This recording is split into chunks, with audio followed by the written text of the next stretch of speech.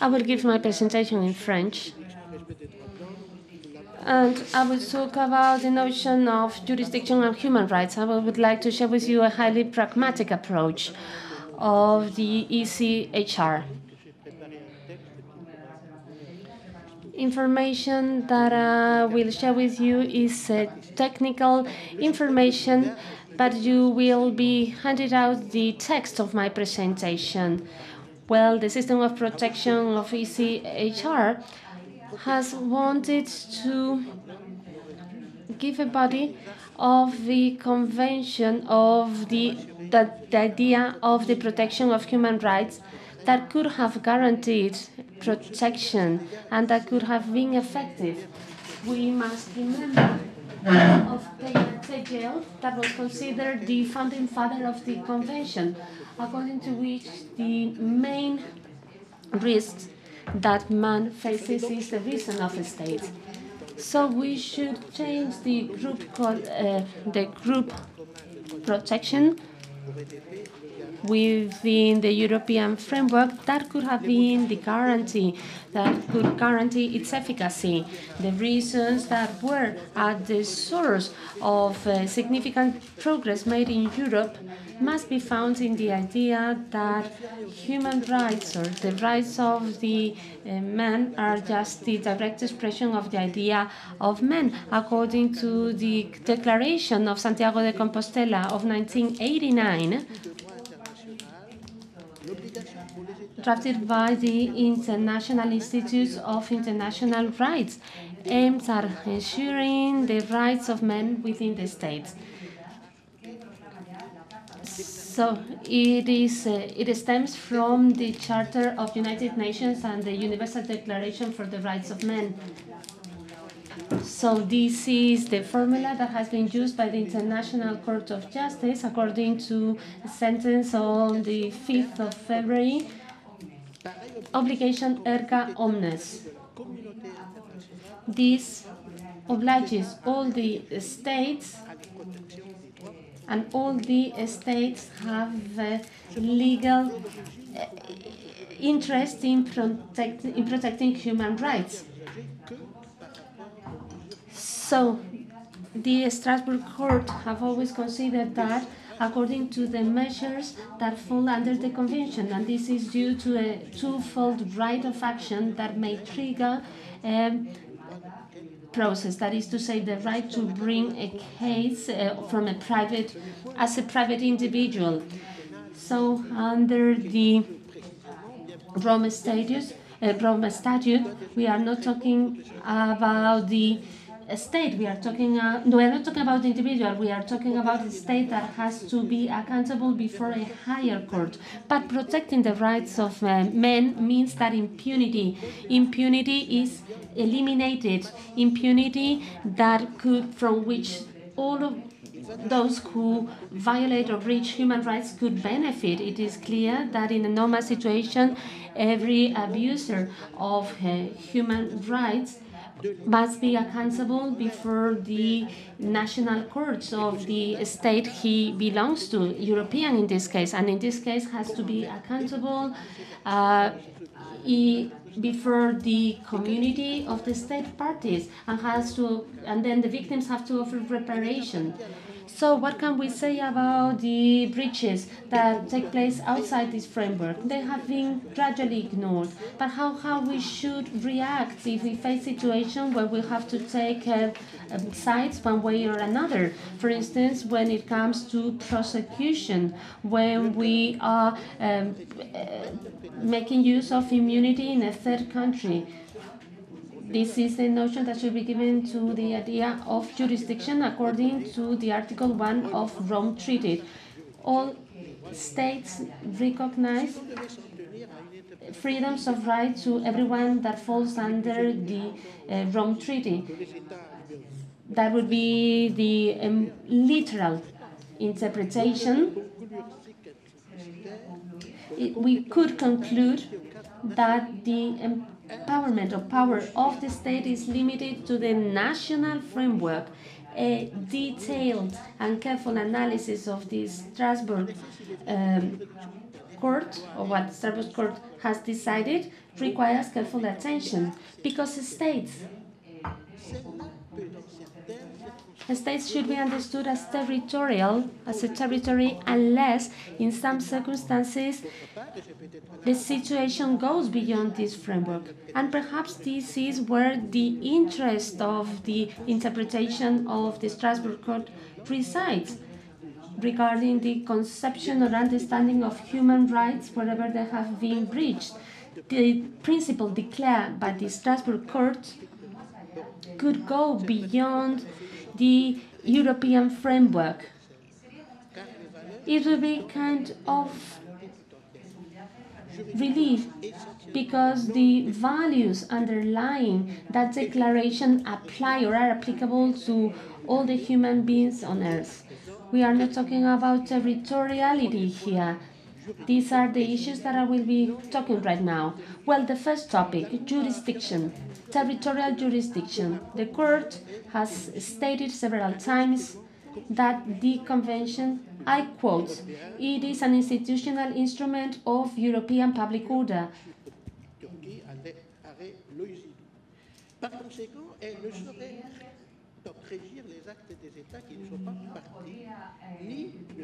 Therefore, it couldn't criticize the acts committed in the states that are non-party states. So the exercise of jurisdiction under Article number 1, it is a necessary condition for a state to be accountable for the acts that has committed or has not committed, and this is at the origin of the breach of the convention. If the jurisdiction of a state is territorial, the acts that have taken place outside the territory can, in some cases, in some exceptional cases,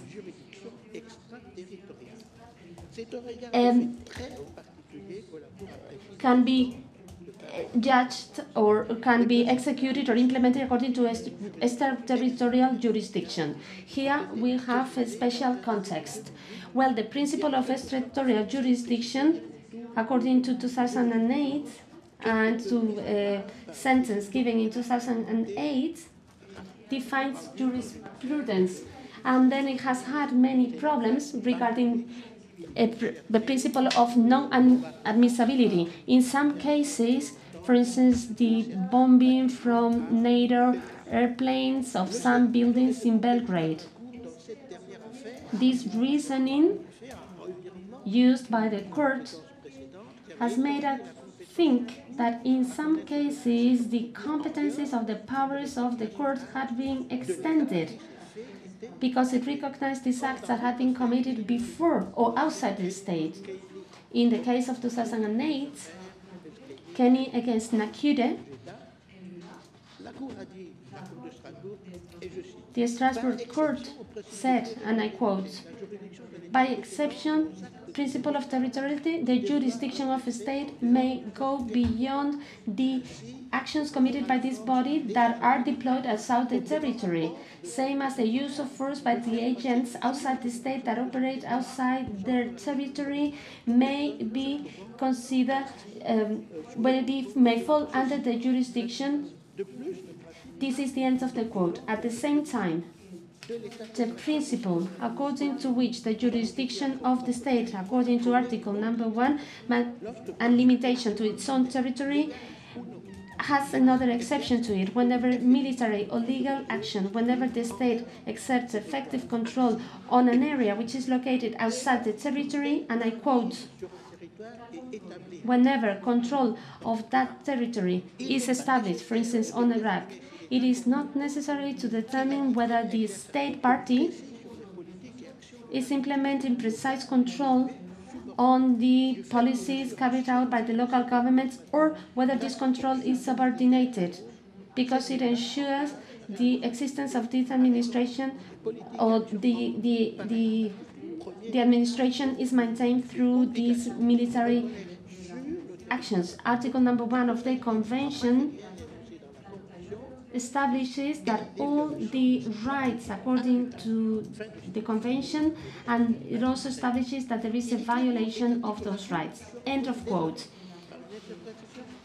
It is established that the court recognizes that according to Article number 1 of the Convention, there is a universal jurisdiction in some cases, to investigate events that have been taking place all over the world, provided this latter can be attributed to a state party under the Convention. However, another aspect should be mentioned here. There is an extension of the jurisdiction of the state party according to the Convention that may cover some of the actions that were committed abroad and for which they are accountable.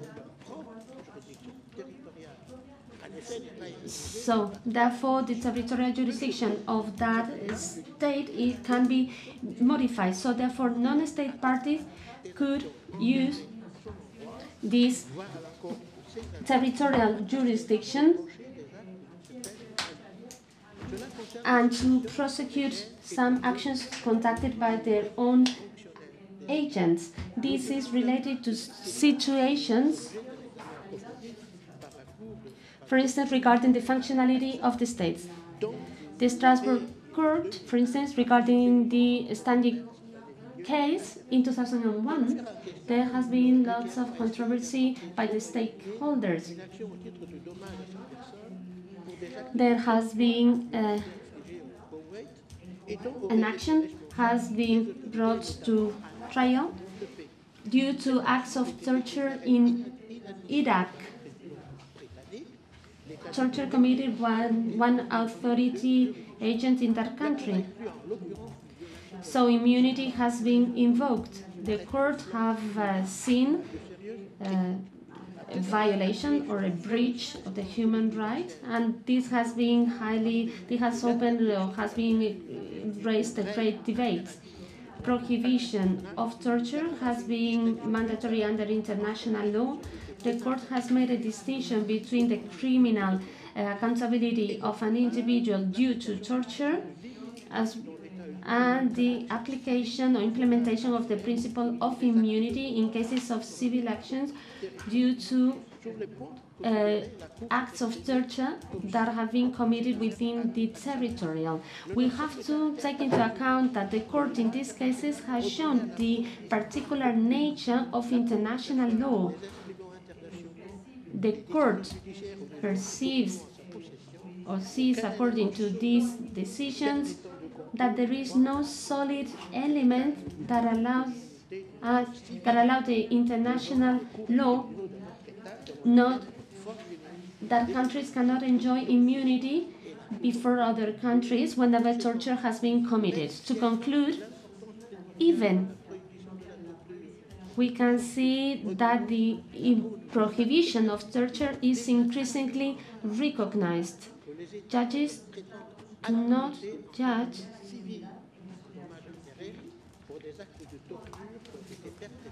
so immunity is not considered whenever torture was committed outside the state. This conviction has been applied by 9 judges against 8. Well, we could see that there has been conflict sometimes between different judges, because here we have the notion of morality on human rights. So according to the disagreeing opinion of these judges, prohibition of torture is a rule of jurisconsult that should prevail over immunity. In this case, conviction of the court had not been examined yet, and the case of Jones, 14th of January 2014, considered the issue of the legitimacy of immunity and its legitimacy according to the treaty. Again, this is an action that was brought to UK tribunals for body damages and for tortures committed in Saudi Arabia. The court decided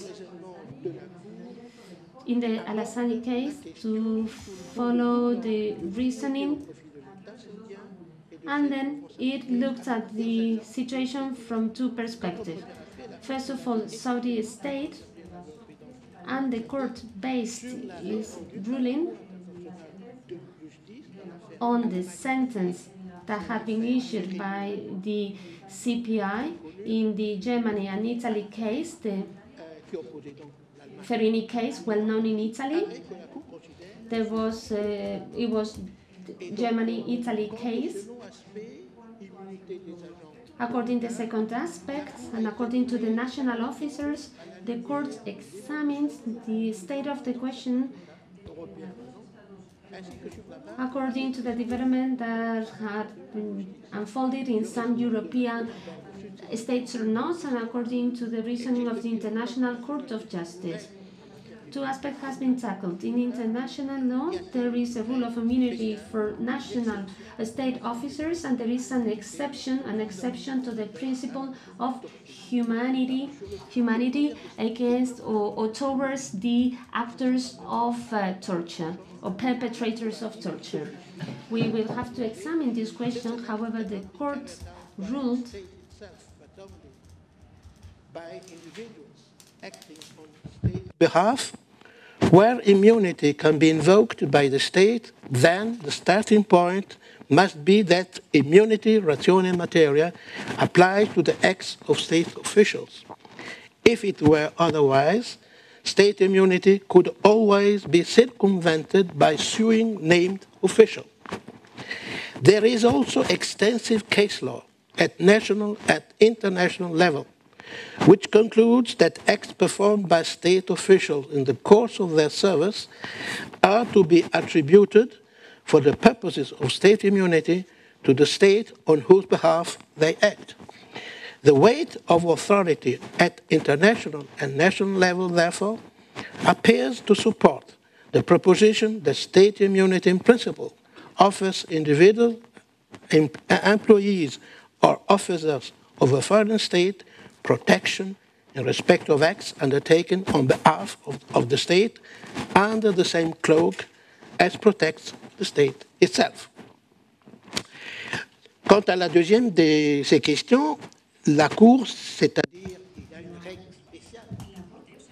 The court has stated that there is an exception to the principle of immunity.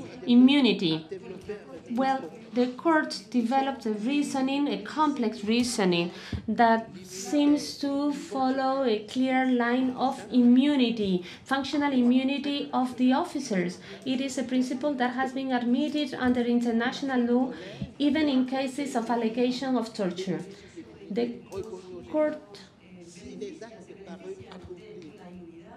says that if the individuals benefit from this immunity, but if the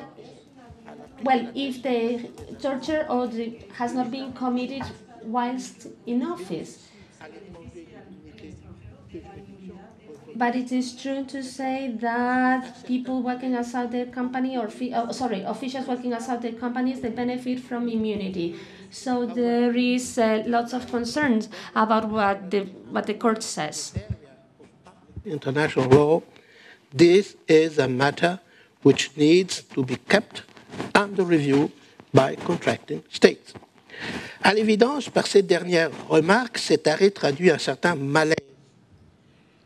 En effet, peut-on envisager d'une part que les États partis à la Convention soient tenus d'assumer une responsabilité directe? So we could perhaps consider the fact that perhaps states could assume some of these acts, even those that were committed outside the European space, and accept the immunity due to severe acts of torture committed abroad by officers of a third-party country. That would be in accordance to the values of the courts and to the principle of prevalence of law. That's my question. I go back to the second part of my presentation. Power or jurisdiction of the Strasbourg Court, where it recognizes universal jurisdiction. Well, there is jurisprudence that it is too prudent according to the laws that were created at a time where human rights were not that strongly defended as it is. Well, there is a law or a rule including some morality and offering effective protection of human rights. When it comes to immunity, there seems to be a framework that is very daring and brave, and in many cases it offers essential guarantees through very strict reasonings. However, the physical integrity of a person is very important and has to be preserved, whatever the nature of the actions that are recriminated to a person, to an individual. So we should not be surprised at seeing this being an innovation, that is to say, the jurisdiction of a state party under the Convention of Human Rights. And I have it here, and this is a convention of the case Afghan and Kulov. It's Mama Kulov and Afgarov. According to the jurisprudence of the court, extradition from one of the state parties could raise a problem according to Article number 3, that is to say, the physical integrity of the person and as well as the accountability of the states can be questioned if there is an extradition to a third country and the person runs the risk of being subjected to something which goes against Article number 3 of the Convention. So, well, according to Article number 3, it is not about showing, it's not about the exposing the responsibility of the state according to the Convention, but in so much as the accountability is at stake, we are talking about the state party. It is the state party that is extraditing a perpetrator. Therefore, this perpetrator runs the risk of being subjected to torture. Well, there is a common base of ideals, prevalence of law according to the Convention of Human Rights. If one state sends a person to another person, that person could be victim of torture in the state that is being sent to. We have this Mari case in the Republic of Macedonia. In this case, there is a problem of collision with international terrorism. A person has been arrested by the Macedonian authorities. This is a CIA agent that complains about being subject to prohibited treatment, that is to say, to torture. And the framework of this event was just the extraordinary delivery, extraordinary rendition of this person. On this point, the court has been very clear. It highlights the importance of this case, of the victim, not only for him and for other victims and the public who have the right to know about what happened. This extraordinary rendition has been highly controversial, global controversial. Many international organizations, many NGOs from all over the world have shown their agreement, have shown themselves in favor of human rights, and they have declared that many states didn't really want to know or to reveal the truth. So the US government did this allegation before the US courts. The court, and I quote again, believes that the authorities of the Macedonian state, when got information about the allegation, should have carried out proper investigation so that it didn't look like impunity for those acts. Well, this complex has been very complex. However, if there are difficulties of hindrances preventing an investigation from making progress, for instance, on the issue of violation of human rights, authorities are essential when it comes to preserving the trust of the public on the principle of legality or legitimacy and tolerance or not tolerance or repeal of unlawful acts. The public wants to examine the conclusions and to ensure that the perpetrators are held accountable according to what has been stated in Europe about the removal of impunity in cases of serious violation of human rights. States are obliged to preserve the state of law and as well as the trust of the public in the legal and judicial system. However, if the investigation is not carried out properly, has prevented the defendant from having enough information and from having comprehensive information about its case, and the accountability of the defendant states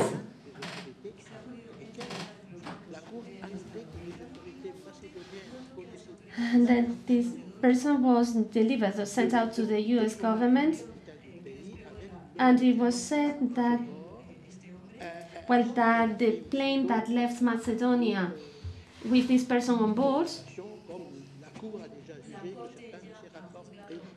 the court has already judged some of the reports and has expressed, according to, has questioned the methods used to interrogate some of the persons involved in this. To conclude, given the different what happened in this case and the situation with the US administration, the court considers that there has been an extraordinary retention from one state to the other, and this measure is to applied in cases of torture and in case of degrading and inhuman treatments. I will be brief in my presentation. I would like to leave my presentation here. I would like to, so that you gain access to it. I would like to mention other cases, and we will only quote one more conviction regarding inadmissibility in a French case. Actions of a Navy official from the Mauritanian army. So this has been a highly controversial case. There has been lots of progress has been made in terms of immunity. So in this case, we are talking about the decision of 17th of March 2009. I was in France. He was in France. He has been condemned for torture, and he complained about violation of Article number 7 regarding and saying that he could not anticipate that the Mauritanian law would not be applied and the French law would be applied instead, and that the provisions of the new criminal code had been applied to him in a retroactive manner. The convention of the court is an exercise of universal jurisdiction.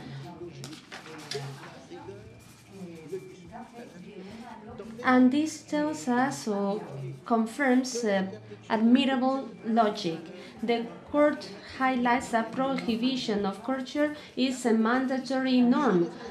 And it has also mentioned that although the states could claim to immunity in cases of civil acts or tortures that have been conducted outside the law of the country, this does not affect the question of immunity of states in cases of civil action, but to the criminal accountability for the torture that has been committed.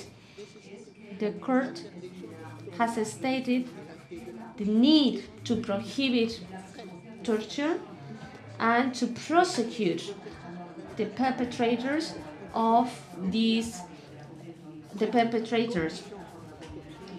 So universal jurisdiction and the Convention on Torture would lose their force if only the possibility,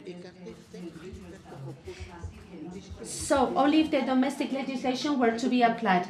So therefore, we cannot really rule out domestic legislation in favor of universal jurisdiction to protect some people under the direct or indirect influence of the perpetrators.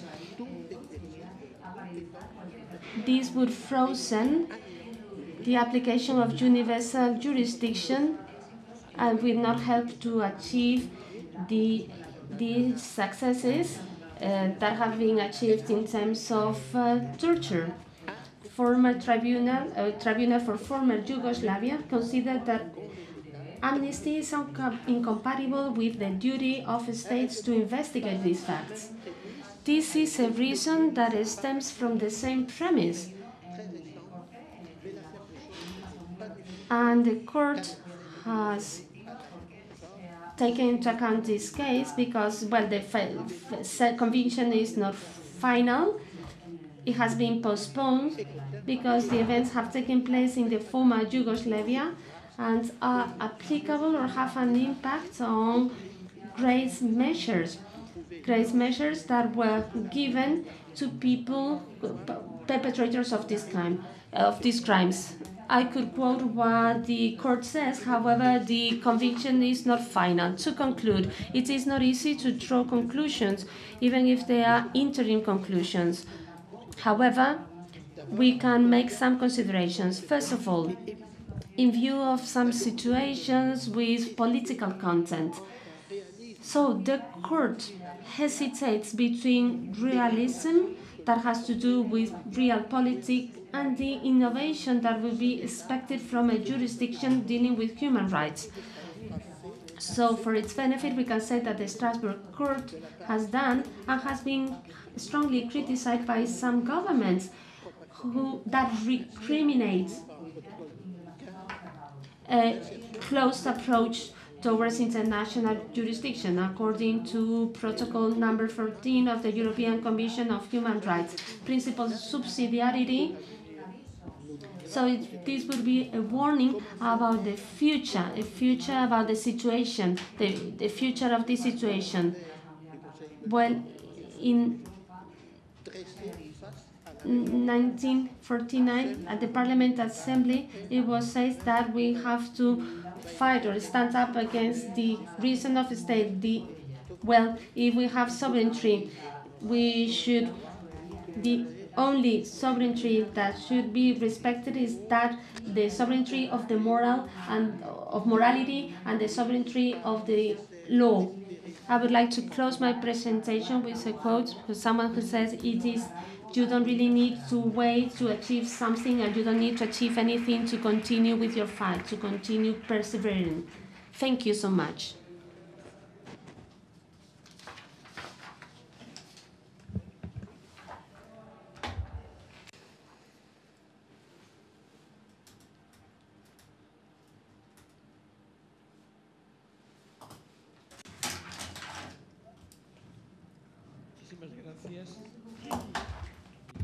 Thank you very much. Can you hear me? There are a few questions. Not all of them will be dealt with. But, according to the questions, taking into account the reform of universal jurisdiction and also the negative impact it has on effective protection of Spanish citizens, and they refer to current reform that has taken place about universal jurisdiction, which restricts the application of the jurisdiction itself. So the question is, this kind of limitation or narrowing down could it have an impact on effective protection and hence be in conflict with common law, and so be a pre-trial question to preclude enforcement?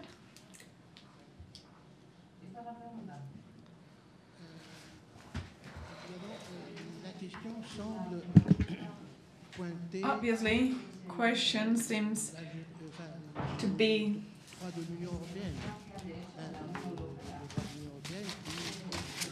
to a different topic, this European law. As you all know,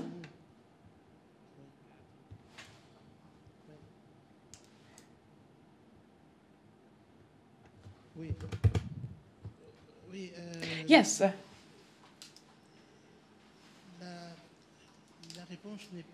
This reply is not that easy, because the Strasbourg system,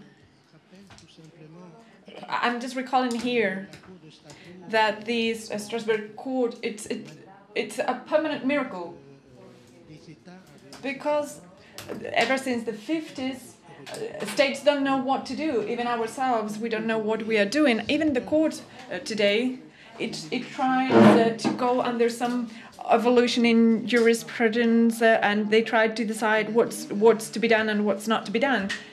This said, this is not an easy question, because the Strasbourg Court does not have control of everything. It is about rulings that the state need to enforce. Apart from that, there are of course some problems such as immunity, jurisdictional immunity, for example, because that court cannot go against that principle, because it's been confirmed in January, but it is true that we've got the Supreme Court and there are some rulings there. But the court has also taken into account those decisions made in each state. So I also would like to say that the court is out there, is helping, and that way it is also lobbying on the states. I will not conceal that it can be intimidatory for some states, or some states can be intimidatory. The UK is the main country which is criticizing most fiercely and has been critical to the court, and that was back in September 2001 when they were so critical. And so there is some kind of balance out there. Yes, there is a balance between those states that are recognized at court and some which are exceptional.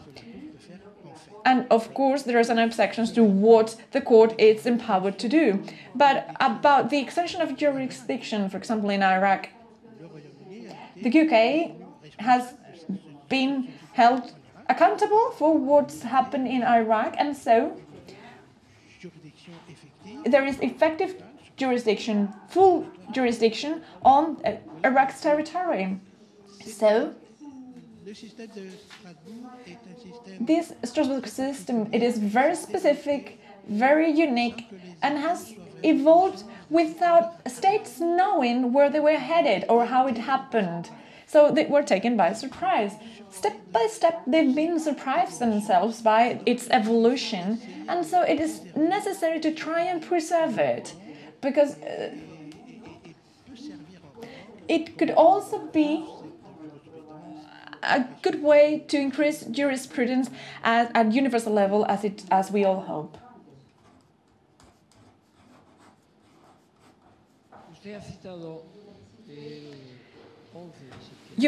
You mentioned 9/11, and there's this question asked whether the European Court for Human Rights has had a chance in any of its rulings in that date or before that to define what's known as international terrorism, if they've had a chance. I know they've had a chance to make a statement on situations of terrorism and violation of rights in case of terrorist actions, but I think it's more about the concept itself. What's the viewpoint, what's the definition from the European Tribunal for Human Rights on international terrorism?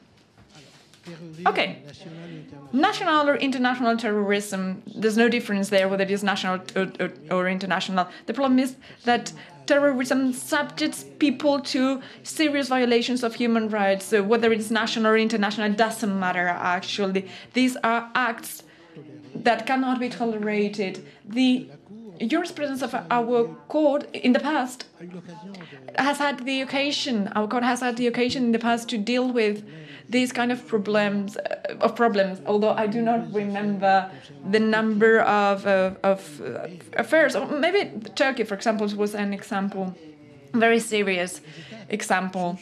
Those states are subject to some kind of periodical exercise of stock taken. Obviously, there are many problems there. What are the motivations of terrorism? Well, I remember this case, Ireland, the UK, back in 79, when there were questions about the interrogation methodologies by the UK, because it seemed to be a cumulative covering their heads, and then also when they were deprived of food and water. So the court in Strasbourg said we cannot justify this kind of attack against dignity, personal dignity, which is so severe. So terrorists need to know that this will not be tolerated. It is also clear that after 9/11 2001, the United Kingdom has freely expelled a number of citizens of a foreign country, mainly Arab countries, who were suspected of being terrorists. And that's when the Strasbourg court said, this is not possible, you cannot expel people. It doesn't matter if they are suspect of serious crimes, because this is prohibited by Article number 3 on torture or degrading activities or abuses. So what's done by the court? Well, there is they fight terrorism, they denounce terrorism, but they also need to protect human rights as well and human dignity. So we might think of terrorist attacks in some countries such as Spain, where we see this is part of the universal jurisdiction principle, which is universal prosecution of crimes, regardless of where the crimes were committed, at least so far. European Court of Human Rights, does it take a stand on this idea of universal prosecution?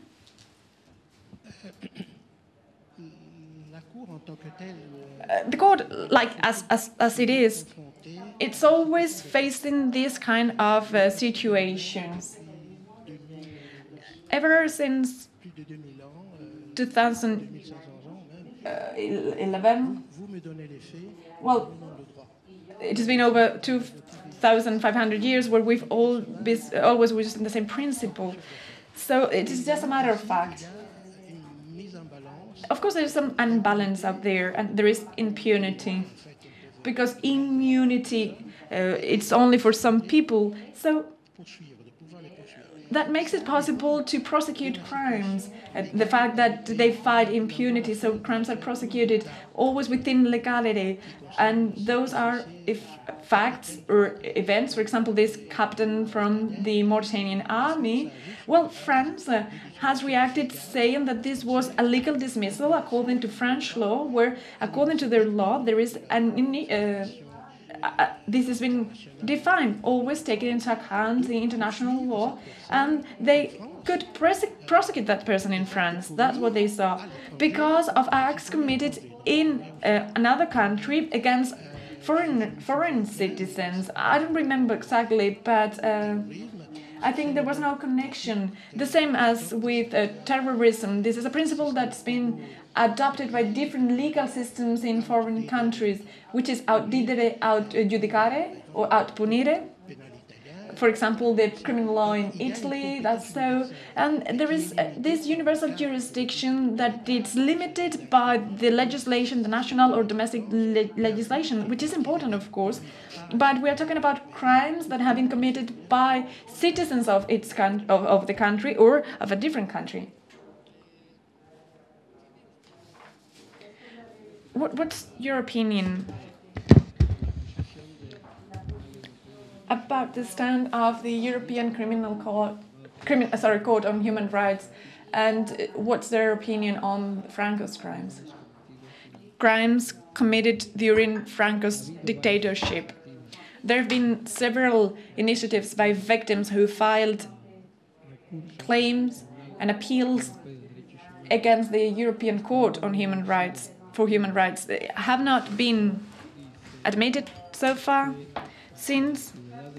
because these were old crimes and they predate Rome's Convention and the tribunal's creation. These would not be part of the competition. For what I know, victims think of it as a permanent crime, since those are enforced disappearances. So the question would be, what's your opinion?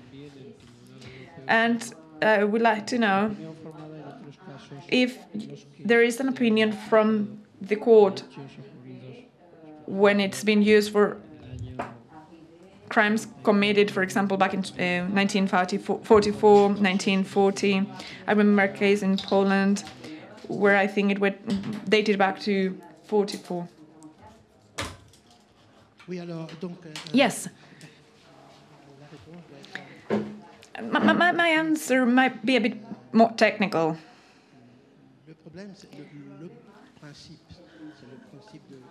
The principle is the principle of ratione temporis, of jurisdiction, that is enshrined in international law, according to which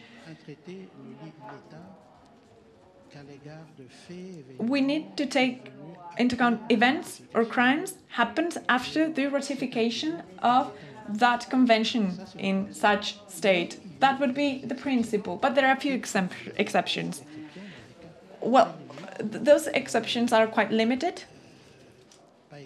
For example, if there's a law that has been adopted after the entry into force of the convention regarding that estate, and it is a review of a given number of situations, then this is a law that is claiming damage.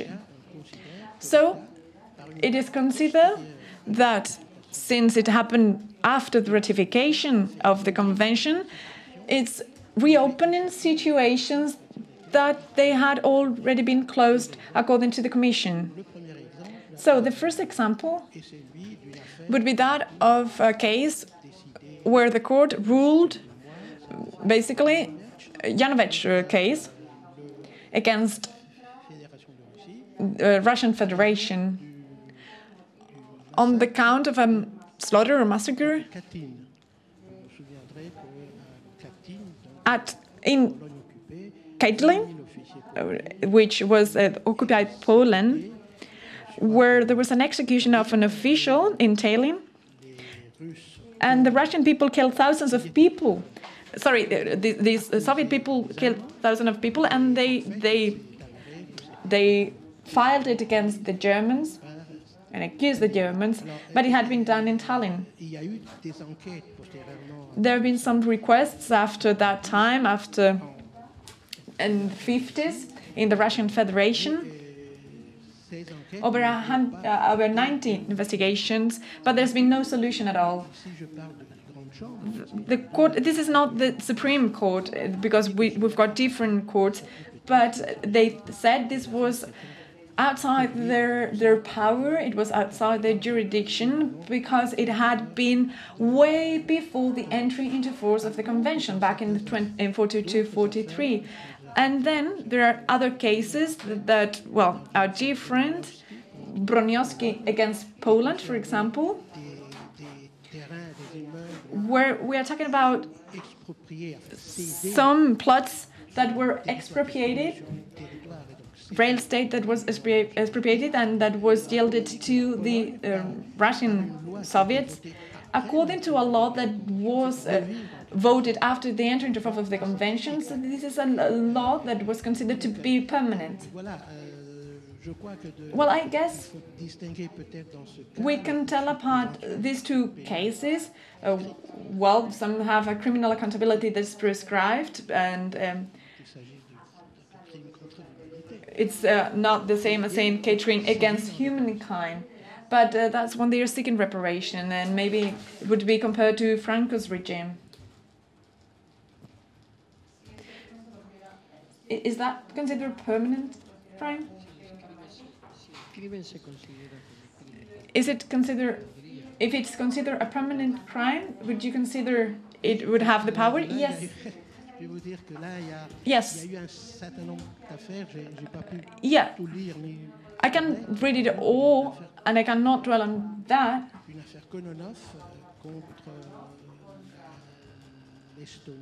There's one against Estonia.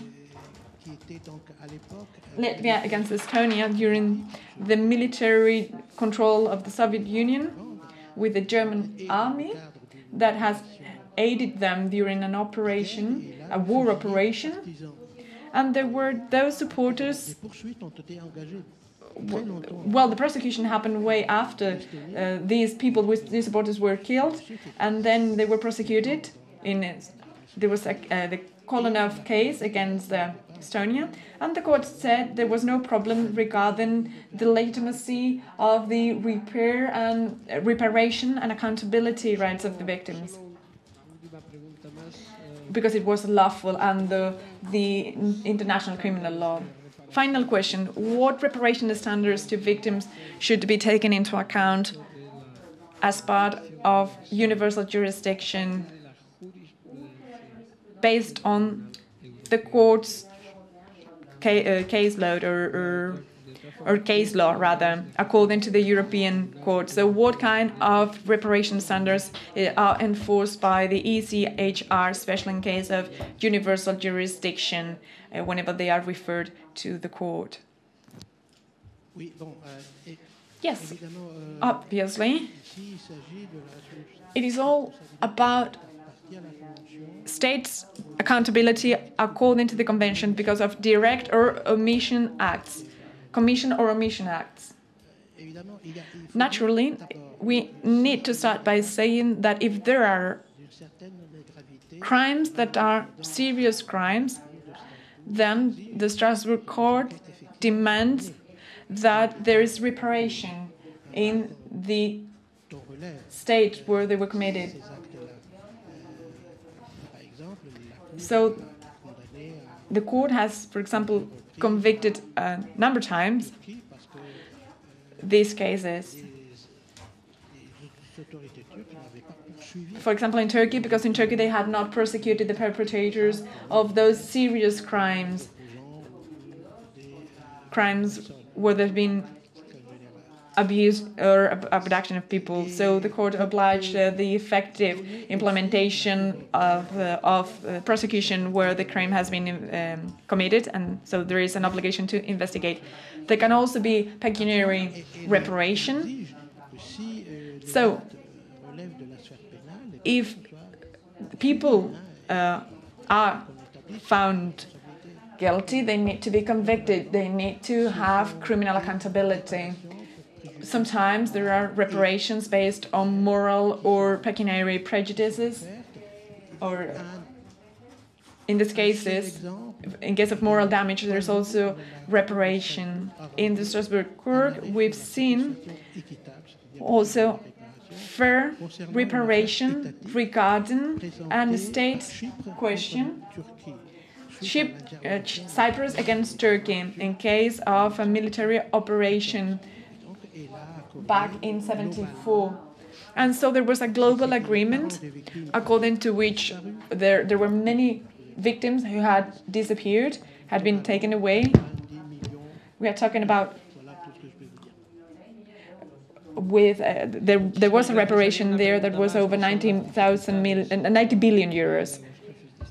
So sometimes it is difficult to have head of the states arrested because of procedural provisions, but I think this already been answered in his presentation when Mr. de Salvia explained the principle of immunity and exceptions at the beginning. Thank you very much, Michel, for your attendance and for being here with us.